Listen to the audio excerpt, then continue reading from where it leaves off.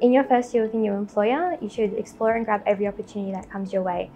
For example, I moved to a more technical role as that was in my career plan. Say yes to everything.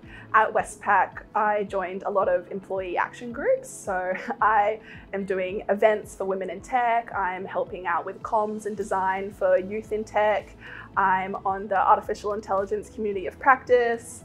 I'm in the graduate engagement committee, and these have been one of my favorite things about the first year of my grad program, because I've met people who I wouldn't usually interact with, and I've learned so much from them. So that's been incredible. I really recommend taking all the different training and development opportunities that are available to you, whether this is informal training, formal training, or even external opportunities. There's a whole wealth of resources available out there, and it's really up to you to really take it forward. We've got mentoring sessions, we've got upskilling, networking events, learning and development.